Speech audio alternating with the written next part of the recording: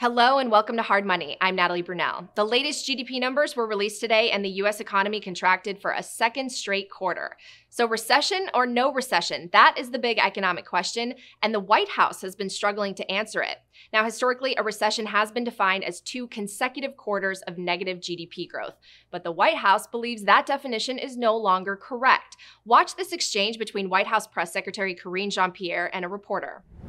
If things are going so great, though, then why is it the White House officials are trying to redefine recession? No, we're not redefining recession. If we all understand a recession to be 2 consecutive quarters of negative GDP growth in a row, and then you have White House officials come up here to say, no, that's not what a recession is. It's something else. How is that not redefining recession? Because that's not the definition. In an official White House blog post, the government appears to be changing the long-standing definition of a recession. But check out this montage of how Washington economic and political insiders used to define recession, compiled by media outlet Newsbusters. 2 negative quarters of GDP growth is not the technical definition of recession. It's not the definition that economists have traditionally relied on. The definition of a recession is a decline in output for 2 consecutive quarters, or about 6 months. A recession is just 2 consecutive quarters of economic decline. When we talk about the possibility of a recession, what is a recession? A recession is 2 consecutive quarters. 2 consecutive quarters. 2 consecutive quarters. 2 consecutive quarters of declining GDP. Because as you know, it's 2 consecutive quarters of down GDP. That signals it is actually a definition of a recession. I mean, the most common definition of a recession, 2 consecutive quarters of negative growth. Even if we don't have 2 consecutive quarters of negative growth, we might have 1 quarter of growth so deep that it's classified as a recession. The White House now wants to use the definition supplied by the National Bureau of Economic Research. The NBER defines recession as a significant decline in economic activity that is spread across the economy and lasts more than a few months. The White House believes the strong labor market and low unemployment are signs that we are not in a recession. And that's a statement echoed by Treasury Secretary Janet Yellen. She said earlier this week that the economy is slowing, but consumer spending is high. Caveat, much of that is via credit. She said household finances are solid. Caveat, nothing indicates that to be true. And she said we have record low unemployment. Caveat, unemployment claims are spiking. Yellen went on to say that she sees no evidence of a recession. Keep in mind that Yellen also said that inflation was only transitory.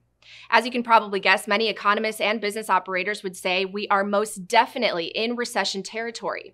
We did just have 2 consecutive quarters of negative GDP growth, and according to former Treasury Secretary Larry Summers, we are in a recession due to record trade deficits, record inflation, wages not keeping up with inflation, and record prices on housing, food, and gas.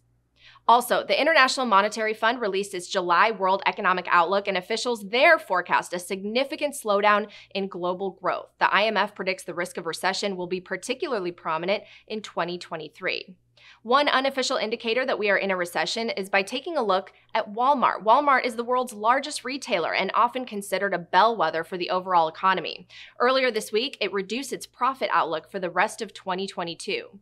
The company's CEO says people are forced to spend more money on food and gas, and that leaves less discretionary money for clothing and electronics. While economists debate the official meaning of the word recession, we are seeing more and more signs of a housing cooldown. During the pandemic, home prices jumped by about 42%. However, home sales over the past few months are plummeting and inventory levels are spiking. New data released this week shows existing home sales were down for a 5th consecutive month. Sales on new construction homes dropped by 8% in June and are down 17% compared to this time last year. Inventory almost doubled in June, and homes are staying on the market much longer. Once again, in an effort to combat the record high inflation of 9.1%, the Federal Reserve raised interest rates by 75 basis points this week. After the rate hike, Fed Chairman Jerome Powell had this to say about the economy and consumer sentiment. Recent indicators of spending and production have softened. Growth in consumer spending has slowed significantly, in part reflecting lower real disposable income and tighter financial conditions. Activity in the housing sector has weakened, in part reflecting higher mortgage rates. And after a strong increase in the first quarter, business fixed investment also looks to have declined in the second quarter. Despite these developments, the labor market has remained extremely tight, with the unemployment rate near a 50-year low, job vacancies near historical highs, and wage growth elevated. But Powell also had this to say when asked if the economy is in a recession. I do not think the U.S. is currently in a recession. And the reason is there are just too many areas of the economy that are performing, too well. And of course, I would point to the labor market in particular. 2.7 million people hired in the first half of the year. It doesn't make sense that the economy would be in recession with this kind of thing happening. Now, the Fed is also set to accelerate its quantitative tightening plan to reduce its $9 trillion balance sheet. But the higher the base rate hike by the Fed, the more problematic it is for investors. Historically, more tightening will mean more conservative conditions prevailing across the economy. As the global macroeconomic picture continues to decelerate, let's take a look at what's happening in and around Bitcoin, which remains choppy in the low $20,000 range. A former Coinbase employee, Ishan Wahi, is being charged by the Department of Justice along with his brother and friend in the first ever case of cryptocurrency insider trading. Ishan and his accomplices allegedly front-ran several tokens by buying them before they were listed on Coinbase. Furthermore, Coinbase is being investigated by the SEC over unregistered securities being listed on the platform. And one of the biggest pieces of news in this story is that the SEC has classified 9 tokens as securities in the filing. This was the first time the SEC has clearly defined a token as a security. Coinbase says it's, quote, confident that our rigorous process, a process the SEC has already reviewed, keeps securities off our platform. Shares of Coinbase dropped by more than 20% on news of the probe. Meanwhile, 2 U.S. senators want to make it easier to use Bitcoin to make everyday purchases. Senator Patrick Toomey of Pennsylvania and Senator Kyrsten Sinema of Arizona have introduced the Virtual Currency Tax Fairness Act. It would exempt any cryptocurrency transaction up to $50 from being a taxable event. Toomey says our current tax code is blocking innovation in this industry, and many Bitcoiners would also argue it's inhibiting Bitcoin's growth as a medium of exchange. And now to El Salvador, where President Nayib Bukele made a big announcement to buy back $1.6 billion of the country's debt in dollar-denominated bonds. In a series of tweets, the president announced 2 bills that would, quote, make a transparent public and voluntary purchase offer to all holders of Salvadoran sovereign debt bonds from 2023 to 2025. This prompted a double-digit jump in the price of the junk-rated securities. Despite waves of criticism and speculation about El Salvador's financial situation, Bukele added that the nation has enough liquidity to pay all its commitments and purchase its own debt through 2025 in advance. And finally this week, a man who threw his hard drive containing 8,000 Bitcoins in the trash has come up with an interesting idea to try to find them. James Howells is planning to use robotic dogs to scan the landfill in Wales. They will sift through 110,000 tons of garbage looking for the hard drive containing the passcode to his wallet. And that is worth about $175 million today. Howells says he accidentally threw away the wrong hard drive back in 2013, and his latest plan will cost him about $11 million. Those are the latest Bitcoin headlines. Ahead, we speak to analyst Dylan LeClair of Bitcoin Magazine and UTXO Management about the macro outlook, Bitcoin on-chain analytics, and the crypto contagion. Don't go away.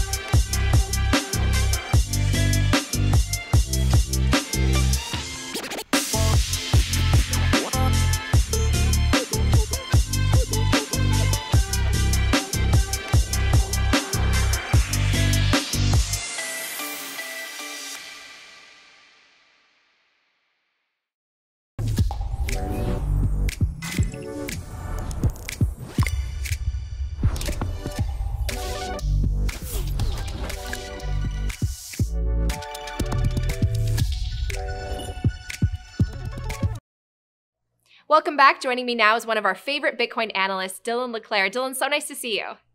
Natalie, I'm excited for this. Thanks for having me on. All right, well, Dylan, coming up, we have a special report on the crypto contagion, and I know it's something you spent a lot of time tracking and sounding alarms about even before we saw the crash of things like Luna and the withdrawal freezes. So what's your overall takeaway from what we saw with these over-leveraged companies and how they impacted Bitcoin? Yeah, so I mean, first of all, it's interesting because you have things like Luna and UST and kind of a lot of the altcoins in the space that I think a lot of Bitcoiners choose rightfully to ignore or just not take the time to learn about. But unfortunately, a lot of these things and the leverage inherently built into them have a kind of an impact on the Bitcoin exchange rate. So with UST and Luna, obviously there was tens of billions of dollars of kind of value that just went poof in the matter of days. And so I think that for me, like just right after that collapse, it was pretty evident that there was a lot of funds and companies and treasuries in the space. And the exact players weren't yet known, but that had exposure to Luna and or UST. And because of that, I kind of, as that was all going down, I was saying like, hey, some insolvencies and some counterparty risk, like these are the things to watch out for. And ultimately that daisy chain of leverage took out Three Arrows Capital, Celsius, and left a lot of these lenders with billions of dollars of losses. It wasn't known. The crazy thing was it wasn't known just how much unsecured and under collateralized lending was being done in the space.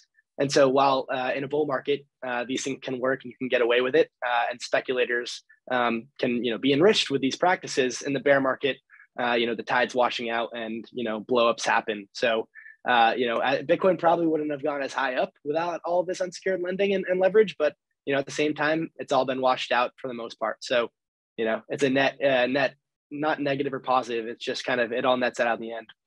Yeah, it's real capitalism at work. But is the pain over, or do you think that we could see more dominoes fall if, say, Bitcoin and the markets go lower? Yeah, I mean, I think in terms of the crypto native contagion, if you will, a lot of that's past us. It's behind us. Ultimately, right now, Bitcoin is trading just in line with equities and the NASDAQ.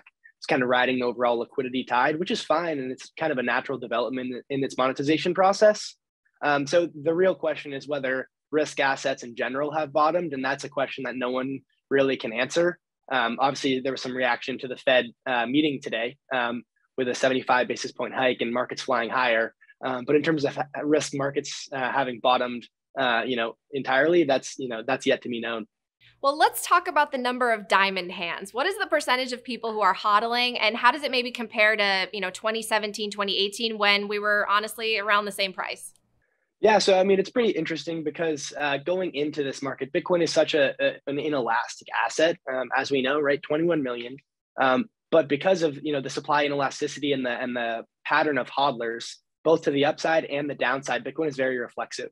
All right, and so that kind of feeds in to the whole leverage dynamic, like we talked about. But when there's just even a small amount of demand for a relatively, for an absolutely scarce asset where there's the free float isn't all that high, price soars. And similarly, as a lot of sellers, particularly forced sellers, come into the market, price can go down, pretty strong to the downside as well. So I still think it's pretty remarkable that 64% of Bitcoin, the percentage of supply, haven't moved in the last year. So this is like pretty close. We're not at all-time highs, but it's very, very close to an all-time high level of Bitcoin that have been held for over a year. So while there's certainly a ton of metrics we can look at, in terms of diamond hands, most hodlers look to be pretty unfazed, and the average Bitcoiner who's been through a cycle has seen multiple 80% drawdowns. That's right. I'm one of the bullish diamond hands. So, well, on a macroeconomic level, you shared an interesting tweet. We're going to put it up. You said, seeing a lot of bottom calls lately. Here's U.S. total stock market value to GDP relative to historical standards. Can you tell us what we're seeing here? More broadly, what you've seen over the last 20 years and really going into 2020, 2021, following the record amount of stimulus that the Fed interjected into markets, you saw equities as a percent of total US GDP go to all-time high levels. So it was over 200%. So the total value of the stock market relative to the US GDP, gross domestic product. And so that wasn't really sustainable. But I think what we're looking at is when you look at equities, bonds, real estate, we kind of were in this everything bubble, right? Where rates were low, debt levels are still astronomically high.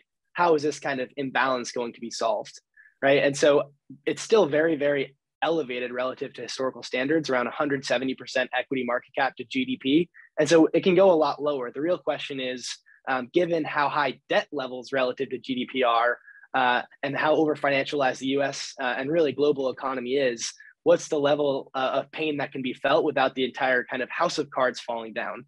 And so I think that Powell and the Fed is really walking a tightrope here between, kind of hyper asset inflation and global deflationary bust. And they're trying to walk that line, and we'll see if they're successful with it. But I think the end game here, like always, is perpetual kind of monetary stimulus and more intervention into credit markets. Exactly. It's just a question of when are they going to print again. And right now there's a debate as far as whether we're in a recession. I know you've been tracking what's happening with the labor market turnover. So what can you share with us on that front and how that might impact the markets going forward?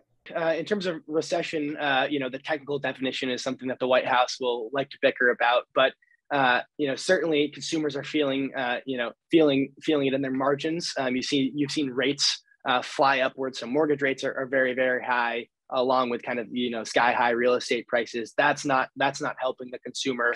The high inflation is going into everything from energy prices to food. A lot of stuff like that is supply inelastic relative to demand, right? So people need food, they need gas, and so to the extent of how much we see in terms of real productivity decline, I think that's to come if we do see it, and the economy will continue to deteriorate with these higher rates and the debt levels.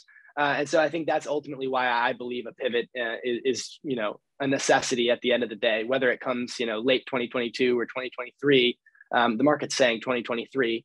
But I think whether it's a recession now or later, I think one is coming, and we'll see to what extent the labor market and really asset values, particularly real estate, kind of feel the pain here. But certainly, I think the response on the other side of the recession and whatever pain is being felt is gonna blow some socks off in terms of just the scale and scope of it. All right, Dylan. Well, thank you so much. Always appreciate your analysis. And coming up on Hard Money, we go in depth with a special report on the Crypto Contagion. Oh, hi, I'm Max Patrick, and this, of course, is Plucky. I got a new job. I'm now Plucky's trainer. We're doing some of these sit-ups here. He wants to get as strong as possible for the fiat money apocalypse. That's right, Max. We're both heading into the fiat money apocalypse, and I'm stacking sats over Swan Bitcoin. Oh, that's so smart, Plucky. How did you get so smart? Get the Swan app.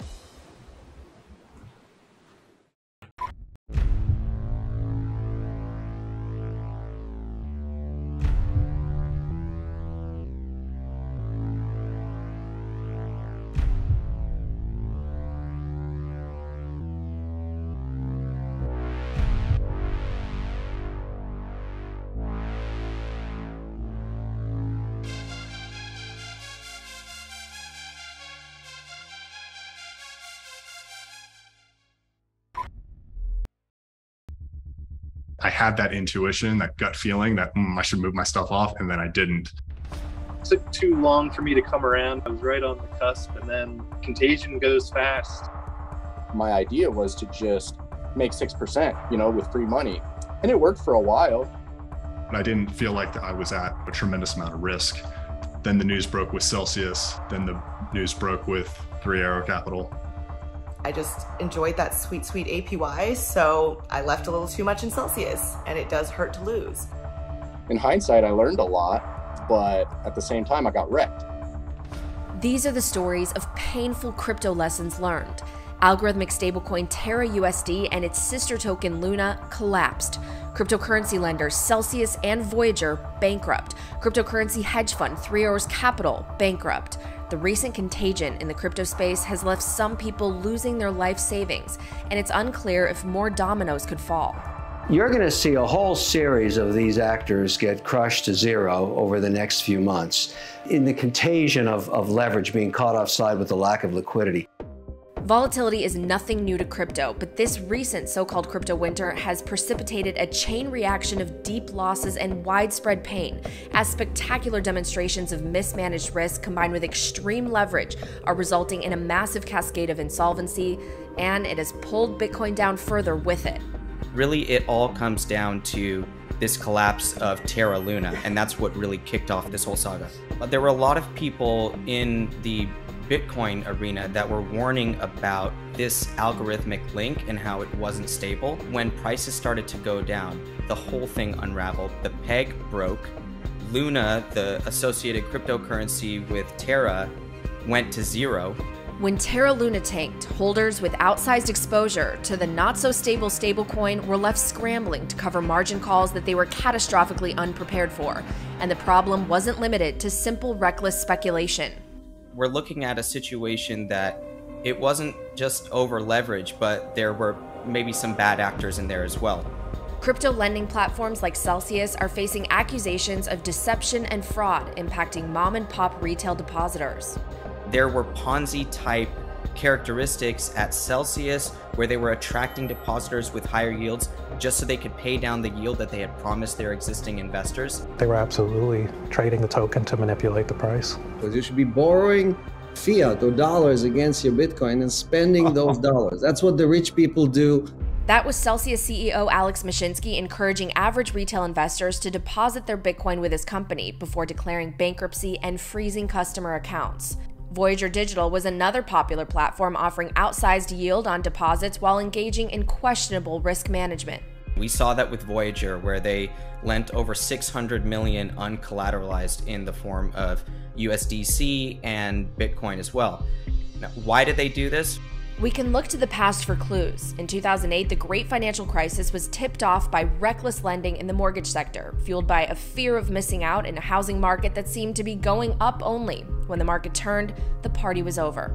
So what are the takeaways from this classic case of contagion? First, if it's not Bitcoin, it's, well, anyone's guess. But one thing's for sure, it's not hard money. Second, if you do lend your Bitcoin for yield, be aware of counterparty risk. In the end, the music does stop. And in Bitcoin, in crypto, there is no lender of last resort. Did I read all the terms and user agreements? No, I didn't read through the hundreds of lines of text.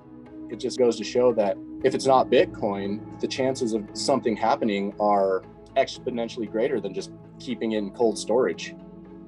But there's also an argument that this washout of unhealthy projects will make the ecosystem healthier in the long run. After all, in real capitalism, risk is both rewarded and punished, allowed to fail, no bailouts from the Fed. We are in a crypto winter, though, where certain ideas, projects, monikers, acronyms will go away. They will die. What will survive? Bitcoin will survive. Welcome back to Hard Money. Joining me now for our weekly macro segment is Andy Edstrom, CFA and author of Why Buy Bitcoin. All right, Andy, the big news of the week is the Fed's rate hike decision. Tell us, what do you think about the hike and the market reaction? So the Fed did not surprise anyone this time around. They hiked rates by 75 basis points. That's 0.75%, which is pretty much what the market was expecting.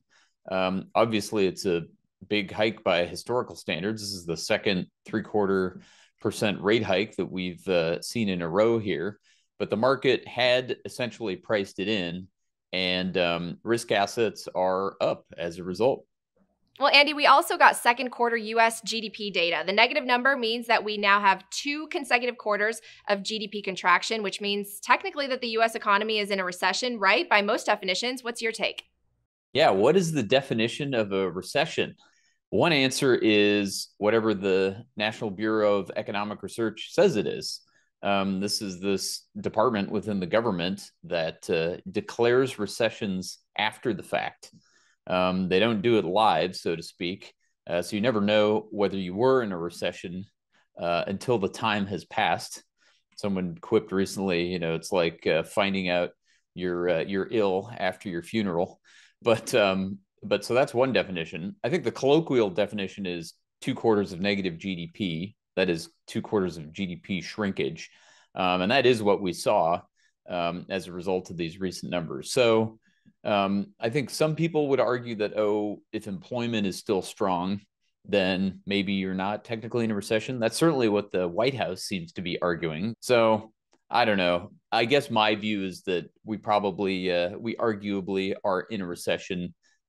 It's a mild one by historical standards, but only the economic historians will be able to tell us for sure. Well, Andy, as far as macro goes, what are you focused on and tracking from here? So I am still very focused on inflation. I think inflation pretty much drives everything with respect to the Fed, and therefore with financial markets, everything from stocks to bonds to gold to Bitcoin. The thing about the actual inflation readings is they're in some sense lagging.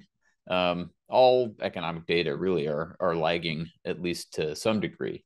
And so I am looking at signs of slowing inflation or reversals in inflation in measurable commodities. For example, what's going on with oil and gas and energy overall, what's going on with building materials, metals, etc.